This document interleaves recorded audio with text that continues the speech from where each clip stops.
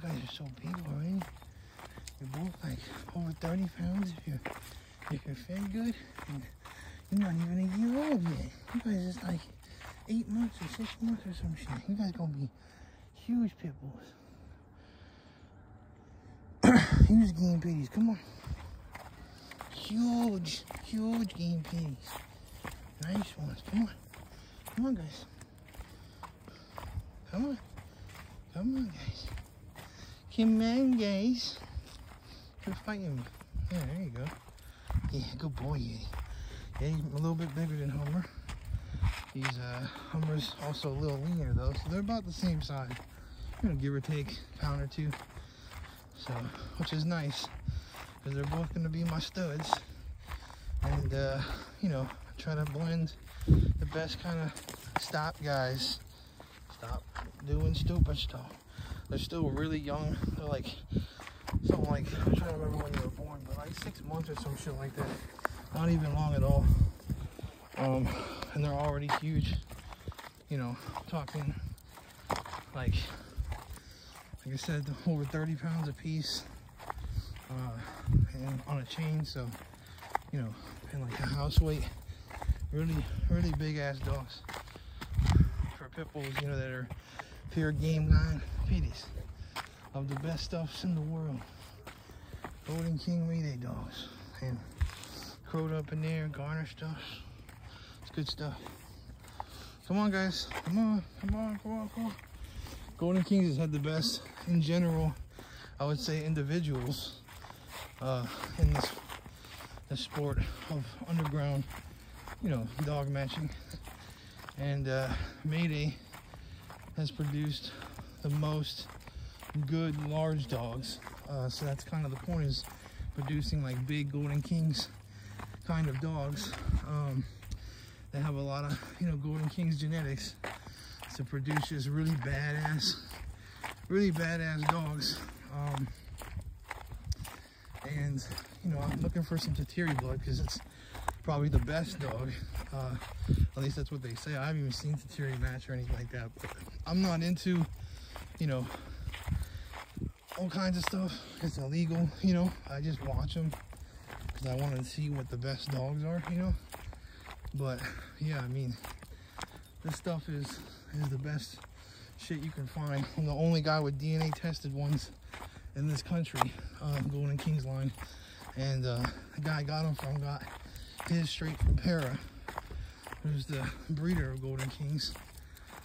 He's kind of like my partner in a way, like we share dogs and, you know, concepts and talk a lot.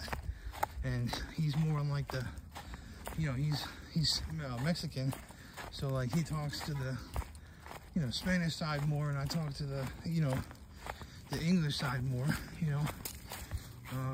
But yeah, I mean, but we're both in, you know, in both regardless, and we both help each other out and shit, and, you know, he's a good dude. And you know, with these dogs, we're the only ones who really have shit like this, and it's wonderful because I've always wanted to have pit bulls, especially ones that were stuff that people didn't have, you know, like the best lines basically of of those dogs. And, you know, I got it now. I got, you know, the same stuff that Chico has pretty much, but as far as like bloodlines. But I got Golden Kings too, which is the best individuals and the stuff that beat Chico. So, alright guys, come on. It's okay. It's just a car. You guys gotta learn how to walk.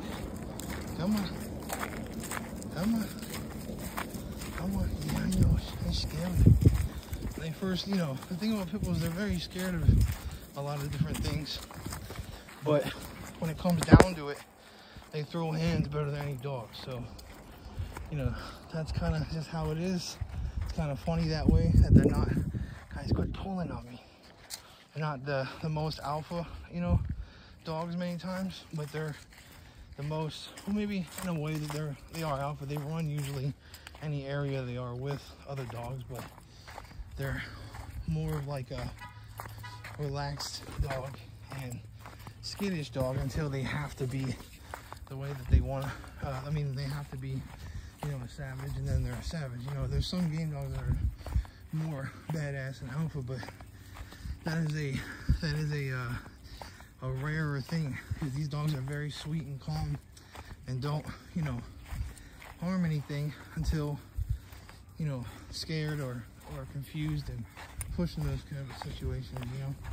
So like today we were working out and they got mad at each other and got in a little tussle, but they're okay, you know. They're just rowdy bullies, you know, rowdy type of doggery. The rowdiest, but the baddest dog and animal I've ever seen. Come on, guys. Come on, Yeti. I know it's weird. I know he's never been like walked this far. I haven't had that much time to get him acclimated. I only had him for a couple months. Good boys. But yeah, they're gonna be big badass pit bulls for sure. Come on. Come on, guys. Come on, guys. Come on. Don't fall behind me. Hold on one second. Come on. Come on. Yeah. Come on, guys. Let's go for a nice stroll. Good boys. Yeti, come on. Yeti. Yeah, so they're very chill pit bulls. Gonna be very good boys, and yeah, I'm digging it so far. Their dad is huge, 75 pounds in shape, so just imagine how big that is. Really, I mean, that's a massive pit dog. So you know, he's a whole nother, you know, like most people stay 30-40 pounds in shape. He's twice that size. You know, he's one of those catch weights that, you know, can stomp out a Kangal like it was nothing, you know, or some dog like that. Is you know, he's a big ass dog. But hope you guys are doing good. Happy New Year to the Super Pack fam, and stay tuned.